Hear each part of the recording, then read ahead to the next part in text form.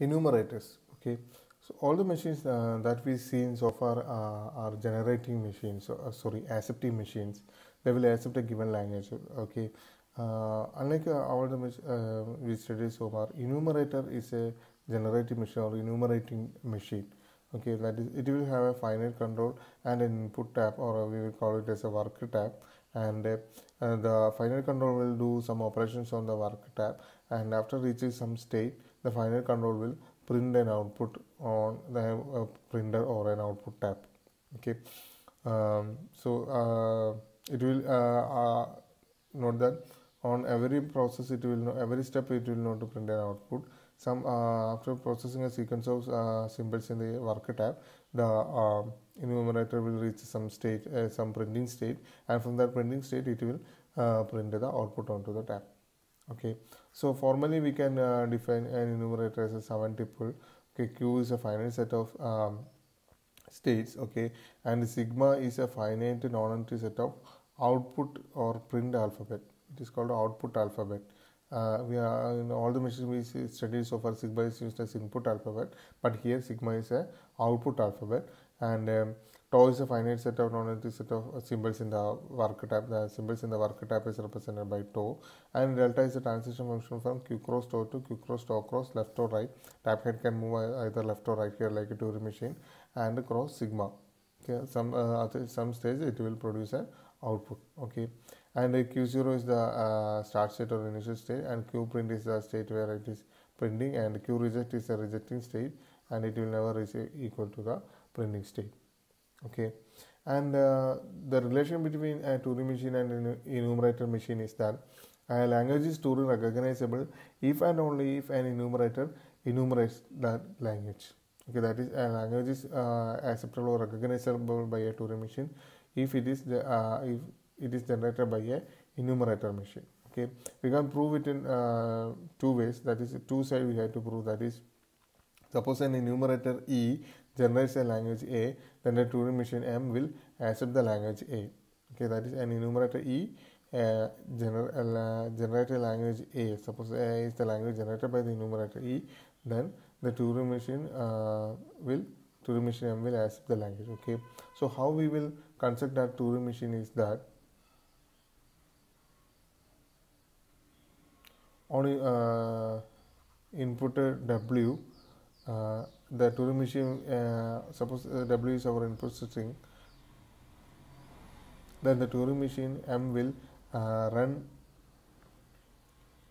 E and E will output some string. Okay, definitely the enumerator will output some string, and it will compare the output string with W, and if W ever appears on the output of E, then that Turing machine will accept the given string. That is, suppose M is the Turing machine we are going to construct, then what M will do is that M will run E. Okay, M will run the enumerator E, and enumerator will output some string. Okay, and suppose whenever the output string become the string W, then M will accept that string. Okay, this is how we will construct a Turing machine for a given enumerator. Okay, now we will do the reverse here. That is, if the Turing machine M accepts a language, or A is the language accepted by M, then the enumerator E will enumerate all the string in the language A. Okay, then we can consider enumerator E that enumerates all the string in the language A. Okay, suppose sigma is the input, sigma is the alphabets of the language A, and sigma star contains symbols like S1, S2, S3. Okay, these are the and up to Si. Okay, so these are the strings in sigma star. Okay, but all the strings in sigma star does not belong to L. Some strings in sigma star will belong to the language A. Okay, so how the enumerator will run is that it will ignore its input. Okay, and it will suppose there are I symbols in sigma star. Okay, there are suppose there are I strings in sigma star, then it will repeat the step 2 and 3 for I equal to 1 to 1, 2, 3, up to how many symbols are there in sigma star. Okay, it will run M for I steps on each input. What it will do is that suppose S1 is a string in sigma star. Okay, then this enumerator will take S1 as input, enumerator will simulate the Turing machine M on input S1, and if M accepts it, then the enumerator will print that S1. If M rejects it, then the enumerator will take S2 as input.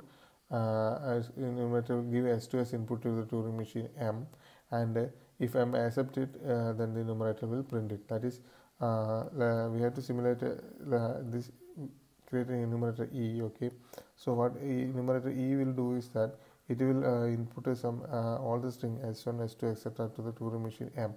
Okay, and if M accept it, accept S1. Okay, if M accept S1, then the enumerator will print S1 all the time. Okay, if M is rejecting S1, enumerator will not print. Okay, then the enumerator will take a next input S2 in sigma star, next string S2 in sigma star, and simulate M. And if M accept, it will print S2. If reject, it will not print. Like that, it will take all the strings in sigma star and simulate M. Okay, that is how we will create a enumerator that enumerates all the languages in the Turing machine. Okay, so note that all the languages Turing recognizable if and only some enumerator enumerates it.